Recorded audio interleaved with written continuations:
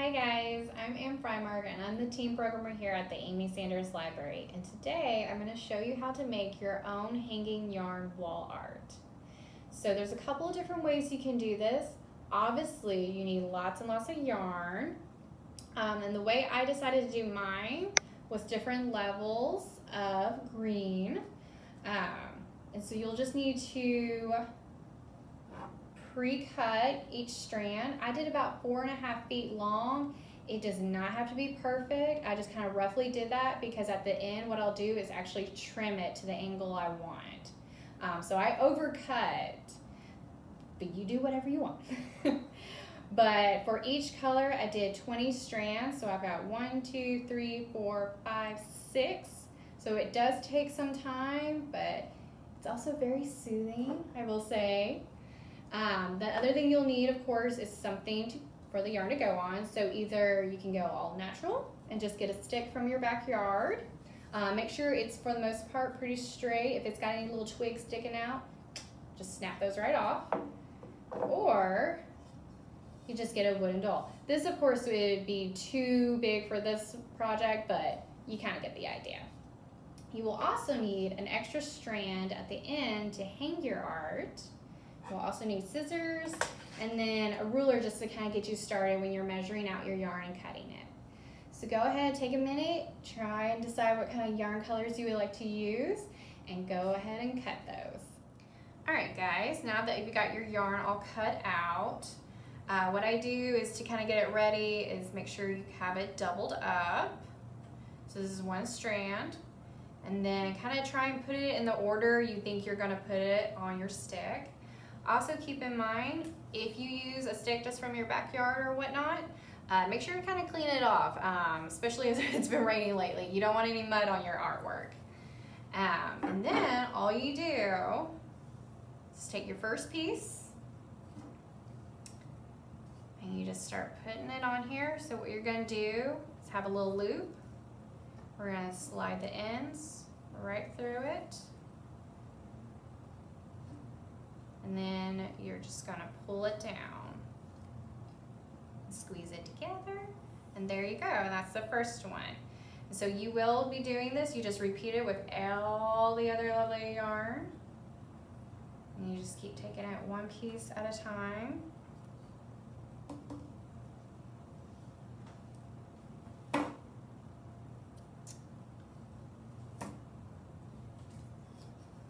And then when you keep adding little pieces, make sure you kind of line them up.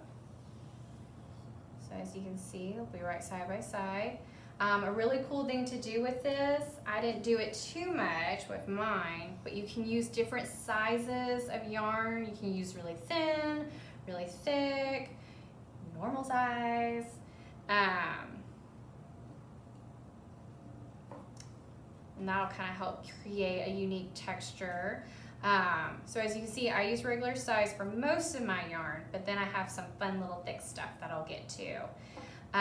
If you do use thin, keep in mind you're gonna have to do a lot more strands. So just remember that. All right guys, so as you can see, I'm making progress. I've hit my thick yarn. So make sure as you're doing this to kind of watch where you line up your yarn. It doesn't have to be perfect, of course, but if it's close, it needs to be kind of close. That way it kind of looks a little more perfect and straight and whatnot. Now if you're using a natural stick like I am, and you got little knobs and stuff, there's a bunch of different ways you can deal with that. You can just kind of skip over it like I did and just kind of embrace it in all its wonderfulness. Or you can sand it down, cut it down, or you can even make like a little pom-pom or a flower and put that on there to cover it up. Bunch of different ideas. It's just kind of whatever you want to do. As you're going along too, kind of make sure and be aware of how much space you're taking up along the stick. I've had to scooch mine down a little bit just so I can have enough space for more colors. So roughly around here for each color so far, we have 20 strands of yarn, and this is regular size yarn. It's been about 4 inches, and so I'm working on the thick stuff right now, and we'll see how that goes, but it's actually probably going to be around the same amount of space. So just kind of watch as you're going along. All right, guys, as you're adding your last piece of yarn, pull it tight. And then just make sure once you get all your strands on there, kind of look again along the line. Kind of make sure, for the most part, they're all kind of lined up the same way. All the yarn, therefore, will fall at the bottom. And again, as you see, just like with the first one, I just kind of went with the knots, little nubs that stick out. Again, you can add whatever. You can cover it up if you want, or you can embrace it like I did. And then we're just kind of coming out. And then you'll take that extra strand of yarn and you just tie it off at the end.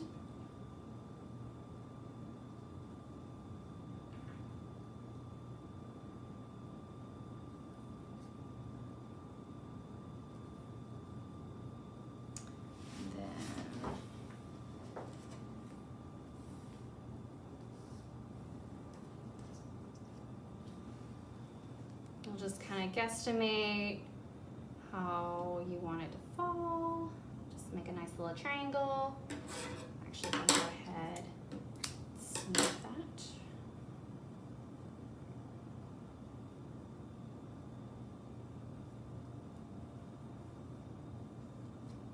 And I'll snip it again. Get rid of that. And then what you're gonna do is actually flip it.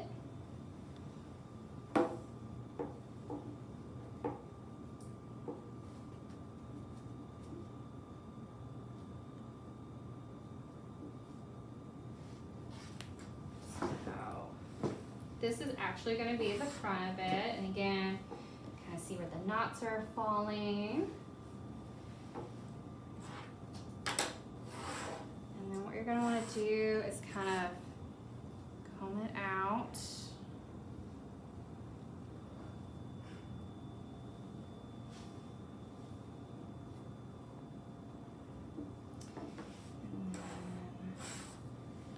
You can now do this last part in many different ways.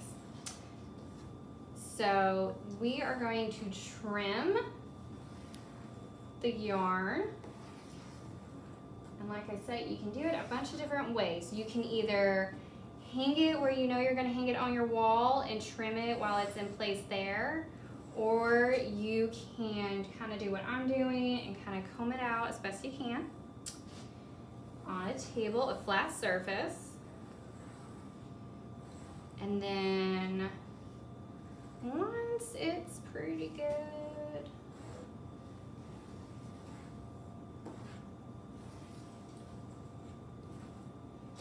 there's a bunch of different ways you can actually cut these.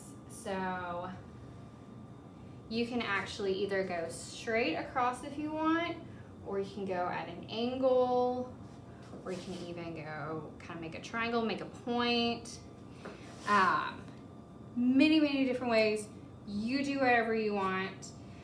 This is how I'm going to kind of do mine.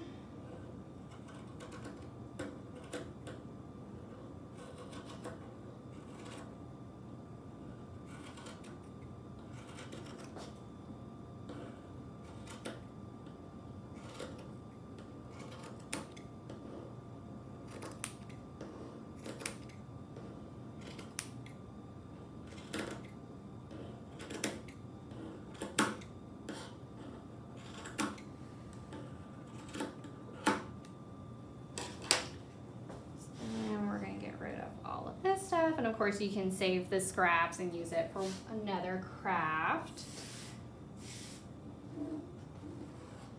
And kind of comb it out again.